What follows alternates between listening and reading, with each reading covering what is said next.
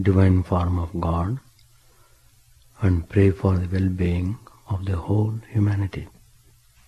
Shanti Hari Om Tat Sat. Om Stapakaya Cha Dharmasya Sarvadharma Swarupine Stapakaya Cha Dharmasya Sarvadharma Swarupine Avatara Varishtaya Ramakrishna Te Namah. Asato Ma Sadgamaya Tamaso Ma Jyotirgamaya Mrityorma Mritangamaya.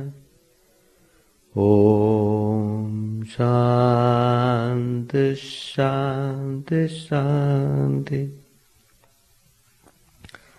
Let us bow down to Sri Ramakrishna, the embodiment of all religions, the Supreme God Incarnate.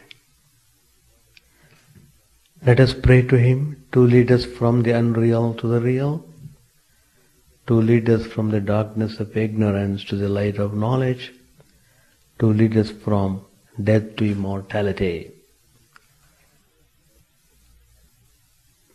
We have been discussing since last two classes 3 ways of karma yoga. One is doing work for work's sake, and doing work as worship, and the third one is doing work with detachment. The whole theme is to spiritualize our daily activity. That's the purpose of karma yoga. You should not get lost into the way how people involve themselves without any philosophical background, pulled by tremendous desires,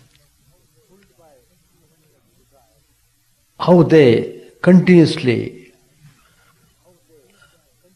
keep suffering on account of such type of work. But if you know the technique of doing the work, even though you are in the world and doing the activities, still you can manage yourself as if you are not tainted by doing the work. That's the point which we should remember. Herein comes the teachings of the spiritual masters, how one should conduct oneself in this world. So spiritualizing the activity leads to the realization of the truth.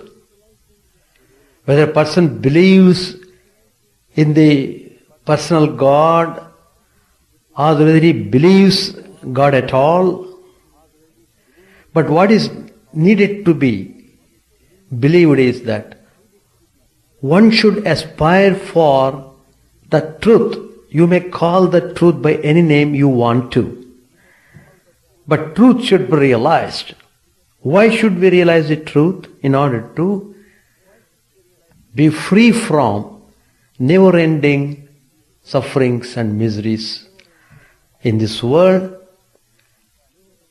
and in order to put a stop for coming back and forth into this world, passing through all sorts of pains. So, if you realize the truth, then you are released from all these sufferings. Not only that, because of your realization of the truth, you enjoy the world really than the people who are trying to enjoy the world in a materialistic way. Well, the idea is, whatever work you do, do it as if you are playing. So the playful attitude, knowing that means your mind should be always diverted towards the truth, and you are focusing your attention on that. But by the by, you are playing, working in whatever way you are working in this world. Just as the elderly person or a father, I have seen in some families how the parents keep playing with the children, and they laugh and they make all gestures. They pose themselves to be defeated by the children's play, just to make the children enjoy more fun.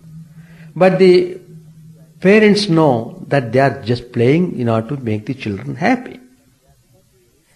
So the same attitude we must have when we have to work in this world. It is just a play, nothing but play. If you are well established in this fact, then you are nearer to the experience of enjoying real peace. Well, we have discussed the two aspects of Karma Yoga, the two ways of Karma Yoga.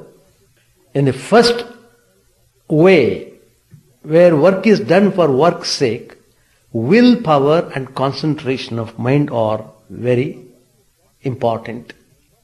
In the case of doing work as worship, tremendous devotion and dedication, surrendering oneself totally to the divine, they are important. So he feels immensely joyful in surrendering himself totally, not owning anything for himself, not expecting any award or reward. He is not bothered about them. Whether they come or go, he is not even aware of them. Just do work for the love of God. So by doing the work, thinking it is Lord's work he is doing, in that attitude he uplifts himself, and in that upliftment he feels tremendous joy. He feels totally relieved because he thinks that there is divine power who is taking all the burden. So, in a way, he is practicing belief and faith that God takes all the responsibility, and he is just a servant, just doing the work of the Lord. The attitude of servant is that he wants to be free from ego, which is most terrible obstruction in one's spiritual progress. So, in order to get rid of this dangerous ego, the only way or the easiest way is to assume oneself as the servant of God. In that attitude, you won't feel the ego sense at all. Once you have surrendered everything to God, where is the question of your ego coming there again? Well, that's also a wonderful way of performing the work. What I mean to say is, you must have perfect, proper attitude. Attitude is important when you are doing the work. That will take you towards the truth. The third kind of karma yoga which I am going to talk to you today is that work with detachment. Work with detachment. Is it possible to do that? Because always we are influenced by some kind of link, more so with some kind of attachment, some kind of attraction and fascination comes in the way of our doing the work. But in order to spiritualize the work,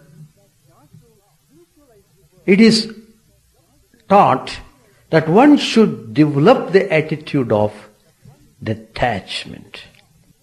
And this type of doing work with detachment appeals to the temperament of a jnani, that is, a man who is following the path of knowledge, who is influenced by the Advaita Vedanta, the absolute reality. He wants to practice right knowledge here and now. Hence he takes to Karma Yoga not as a servant of God, but with the predominant of work with detachment. This approach can be understood from the fact that Advaita teaches the separateness and aloofness of the inner soul from all activity. Work with detachment aligns very well with Jnana Yoga. Whatever yoga one practices, everyone in one way or other is performing the work. But if you cherish this spiritual attitude while doing the work, it helps you in your sadhana.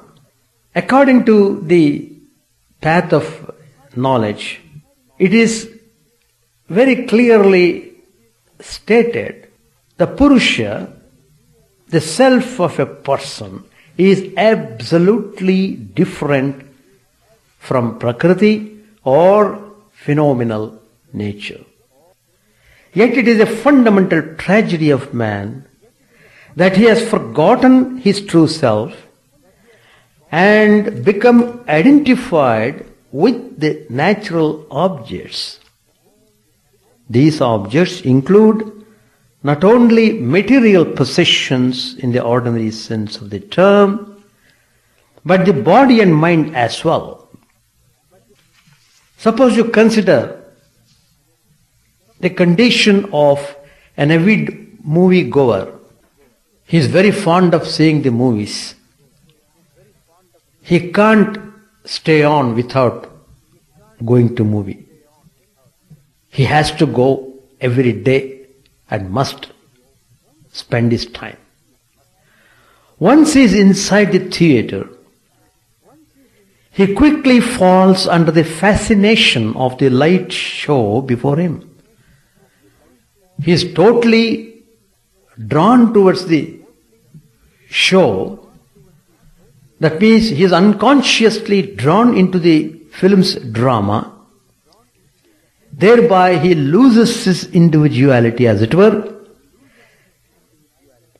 He identifies with characters on the screen, empathizes with their joy and sorrow, and rises and falls with their success and failure.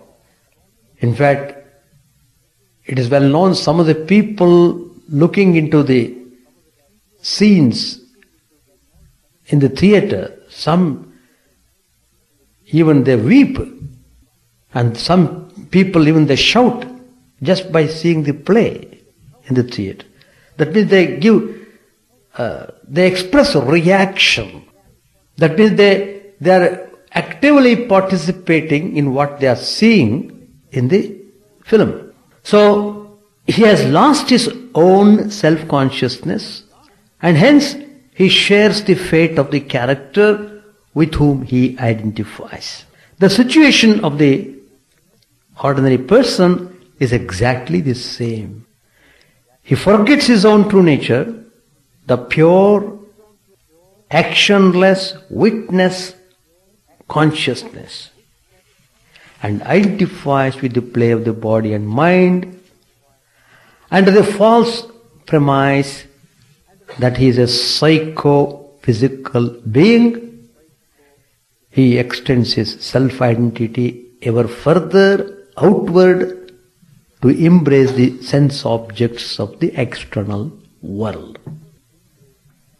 So this is the way we have seen ordinarily how people are influenced.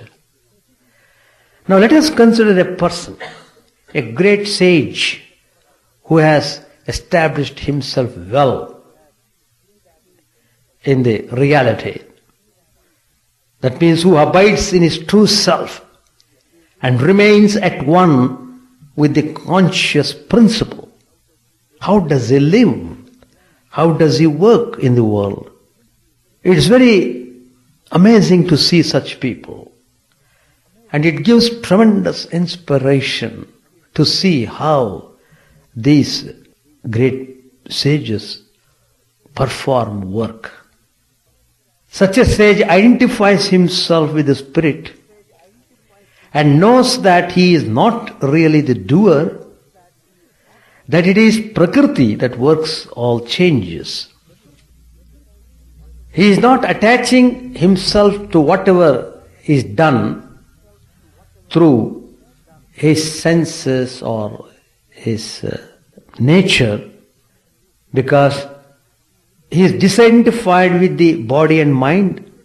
He remains balanced in pleasure and pain, loss and gain. Sometimes the disease comes, the body suffers, but he maintains the attitude of witness, Sakshi Bhava. In that attitude, he disidentifies himself with whatever the reactions going on in the system. In general, the sage is calm, he is collected and serene. His natural tendency is to remain quiet and simply abide in the self. When he does undertake some form of activity, he does so as the detached witness. The fundamental problem of man is one of self-forgetfulness. Self-forgetfulness means suffering. Self-remembrance, on the other hand, awakens divine joy and bestows spiritual freedom. The most effective means of keeping a constant recall of the higher self, the detached witness of all action, is through the practice of affirmation. To the extent that I can affirm my own true self and retain the conviction that I am the self, I will be able to remain detached even in the midst of pricky patch of karma. A person can devise his own statements of affirmation, or he can collect strong scriptural passages that tells this idea. The essential practice is to keep aware of one's true nature and not allow contrary thoughts to arise. There was a famous sage in South India. We have got some of his teachings, books in our bookstore. Ramana Maharshi, the sage of Tiruvannamalai, who got illumination and who was source of inspiration to all the people who would come to him.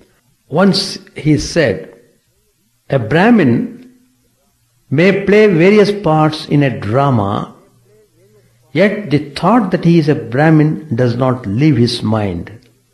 Similarly, when one is engaged in various empirical acts, there should be the firm conviction, I am the self, without allowing the false idea, I am the body, to arise.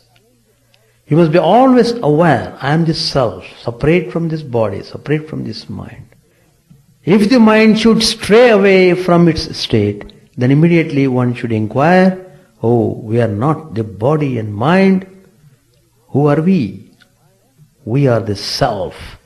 Thus one should establish the mind in that pure state. At first, an affirmation of detachment may appear to be mere words and purely an intellectual exercise, but it calls forth a very definite, effective response. It has a dramatic impact on human feelings. Attachment seems to be an emotional bond. It is characterized by attraction or aversion for this or that thing. That is, you are constantly under the stress and strain on account of likes and dislikes. One may think, therefore, that mere words will be ineffective in removing it. But feeling and sentiment are only a derivative function of words, that is, of good thoughts and ideas. By changing our sentences and remodeling our belief systems, the whole pattern of feeling changes as well. In retrospect then, these are the three different methods of spiritualizing everyday life. Each one appeals to a particular psychological type and evokes a definite background ideology. The person who works for work's sake is a non-religious, non-philosophical person who clearly perceives the bond slavery of selfish action and rebels against it. The life's goal of such a person is freedom from the compulsion of desire. His tools of practice are the strengthened will and the power of concentration, which I said in the beginning. So he is fed up with the pull of the desires. He is not interested anymore. He is disgusted with desires as such. So without being pulled or pushed by desires, he carries on work with a strong willpower and concentration. The man who does work as worship is primarily a devotee. His life's goal is to render selfless service to his chosen ideal, to grow in divine love through self-sacrifice. His main concern in all activities is the cultivation of spirit of dedication through offertory prayer. The jnani is the third type. His goal is self-knowledge and his primary discipline is to break all attachments and remain as the witness of actions. His most useful means of retaining self-knowledge is the affirmation of detachment. He is always aware of this fact. He is the witness. So, with that attitude, he is able to perform work without being tainted by it. Now, the wise man makes use of all three approaches in his effort to spiritualize everyday life. To limit oneself to one form of karma yoga and dismiss the others as disagreeable is to throw away tools that could expedite one's progress. The fact is that one passes through differing moods during the course of time. We are not in the same mood all the time. One day the devotional mood may be dominant and work as worship comes easily and yields the best results. And another day, however, that mood may change. One finds oneself without devotional feelings and sometimes is inclined towards analytical reason. On that occasion, he need not suspend his sadhana but can assume the role of the jnani and do work with detachment. So the three kinds of spiritual work are complementary and mutually supportive. Optimum growth requires that we incorporate all the methods into our transmission and shift smoothly from one gear to another as the traffic requires. See, in your car you have got 3 gears, first gear, second gear, third gear. It is just like that. Only then will we come to exemplify the highest ideal of karma yoga. Everybody has to do karma. But if you know the meaningfulness of the karma, then you are blessed. Whatever work you are doing, it doesn't bother you. On the other hand, it takes you towards the goal. So you have to maintain that spiritual attitude. That's very important. Without spiritual attitude, whatever work you do, it just ends up in waste. So if you have to derive the benefit out of your actions, attitude is extremely important. Attitude. Always have that attitude. Be aware of doing things, and of course the basic foundation for coming to truth is sincerity. There should be perfect honesty. You must be perfectly sincere so that consciously you are doing things and trying to evolve, uplift yourself. Page 618. M came alone to the garden about 8 o'clock in the evening. The great religious festival had already begun. Lamps had been lighted here and there in the garden, and the temples were brightly illuminated. Music could be heard in the Nahabat. The temple officers were moving about hurriedly. There was to be a theatrical performance in the early hours of the morning. The villagers had heard of the festive occasion, and a large crowd of men and women, young and old, was streaming in. In the afternoon, there had been a musical recital of the Chandi by Rajanarayan. Sri Ramakrishna had been present with the devotees and had enjoyed the recital immensely. As the time for the worship approached, he was overwhelmed with ecstasy. M found Sri Ramakrishna seated on the small couch in his room. Babu Ram, the younger Gopal, Haripad, Kishori, a relative of Niranjan, a young man from Ariada, and other devotees were seated on the floor facing him. Ramlal and Hazra were in the room part of the time. Niranjan's young relative was meditating in front of Sri Ramakrishna as the master had bidden. M saluted the master and took a seat. After a while, Niranjan's relative bowed low before Sri Ramakrishna and was about to depart. The young man from Ariada also wished to leave. The master said to Niranjan's relative, "When will you come again?" The devotee answered, "Perhaps next Monday." Master asked eagerly, "Do you want a lantern to take with you?" Devotee said, "No, sir. I live next to this garden. I don't need a lantern." Master, to the young man from Ariada, he asked him, "Are you going too?" Young man said, "Yes, sir. I have a slight cold." Master said, "All right. Cover your head."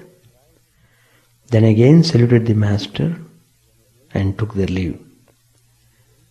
It was the awe-inspiring night of the new moon. The worship of the Divine Mother added to its solemnity. Sri Ramakrishna was seated on the couch, leaning against a pillow. His mind was indrawn. Now and then he exchanged a word or two with the devotees. Suddenly he looked at him and the other devotees and said, "Oh, how deep the young man's meditation was." To Haripada, he said, Wasn't it deep?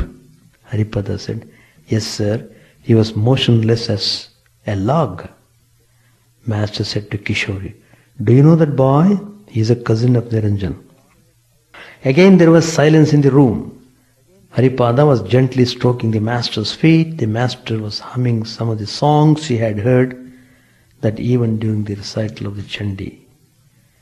He sang softly, "Who is there that can understand what Mother Kali is? Even the 6 darshanas are powerless to reveal her." Sri Ramakrishna sat up. With intense fervor he began to sing about the Divine Mother. "All creation is the sport of my mad Mother Kali. By her Maya the 3 worlds are bewitched. Mad is she and mad is her husband, mad are her 2 disciples. None can describe her loveliness, her glories, gestures, moods. Shiva, with the agony of the poison in his throat, chants her name again and again. The personal does she oppose the impersonal. The personal does she oppose to the impersonal, breaking one stone with another. Though to all else she is agreeable, where duties are concerned, she will not yield. Keep your raft, says Ramprasad, afloat on the sea of life, drifting up with the flood tide, drifting down with the ebb." The master was quite overwhelmed with the song. He said that songs like these denoted a state of divine inebriation. He sang one after another.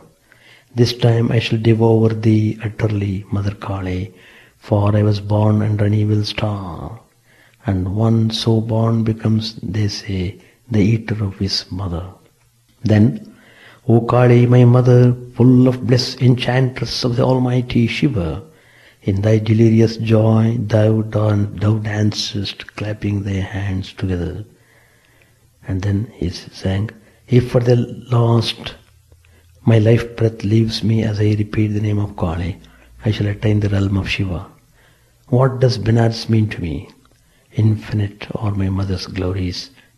Who can find the end of her virtues? Shiva, beholding their smallest part, lies prostrate at her lotus feet." The singing was over. 2 sons of Rajnarayan entered the room and bowed low before the master. In the afternoon they had sung with their father the glories of the Divine Mother. The master sang again with them, "All creation is the sport of my mad Mother Kali." The younger brother requested Sri Ramakrishna to sing a certain song about Sri Gauranga. The master sang, "Gauranyataya, ye blessed brothers, I have heard how kind you are, and therefore I have come to you." Ramlal entered the room. The master said to him, "Please sing something about the Divine Mother. It is the day of her worship." Ramlal sang, "Who is the woman yonder who lights the field of battle? Darker her body gleams even than the darkest storm cloud, and from her teeth there flash the lightning's blinding flames.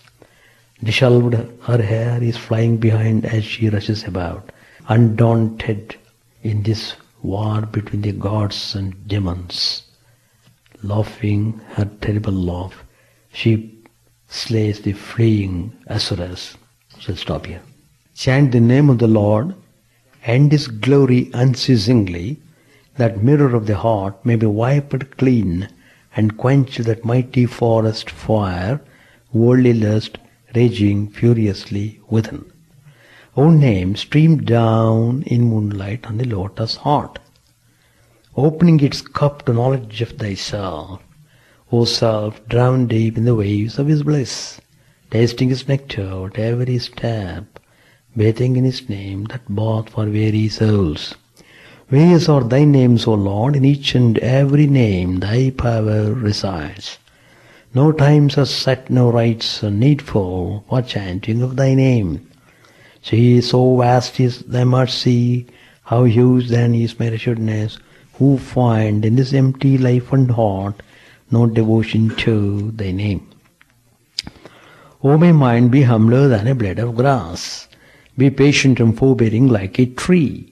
Take no honor to thyself, give honor to all. Chant unceasingly the name of the Lord.